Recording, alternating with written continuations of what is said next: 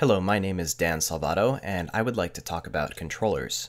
As many of you know, there's been a lot of recent discussion surrounding controller mods in Melee. This includes hardware mods, such as tweaking the controller circuitry, or even building brand new controllers. But people have also been talking about software mods, that is, how Melee's controls can be fixed using traditional game hacking methods.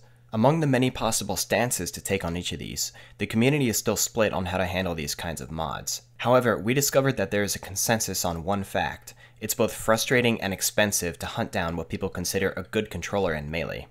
A good controller can significantly increase your consistency in performing certain techniques, such as dashback and shield dropping. Many high-level players are extremely picky about this, and rightfully so.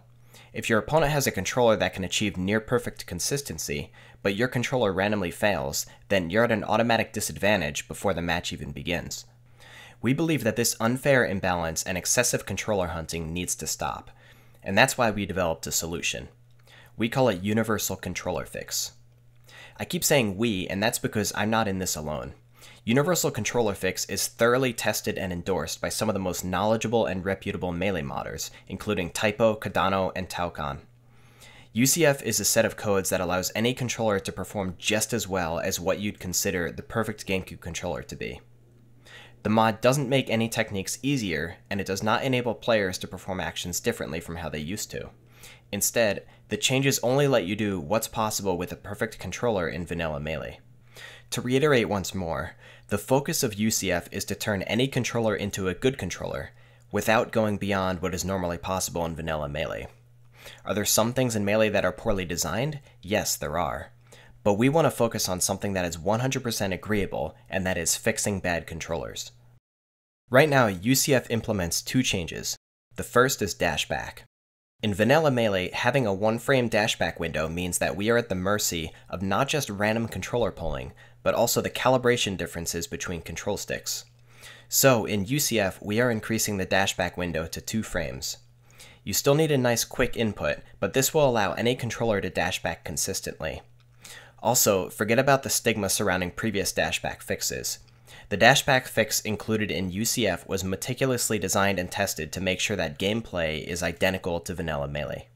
The second fix included in UCF is for shield dropping. Consistent shield dropping is now available with any controller without the need for notches or having good gate corners.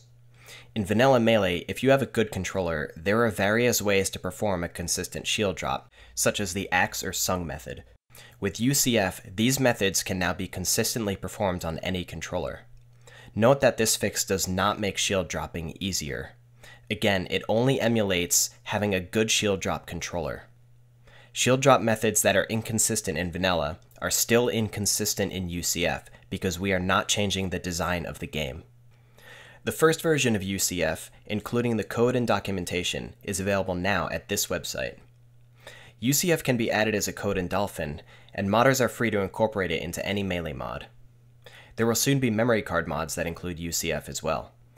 We believe that UCF solves an important problem that the community faces in a way that can be standardized and without the need for compromise. We look forward to working with TOs to determine the best way for them to run it on tournament setups, and we want players everywhere to feel the difference.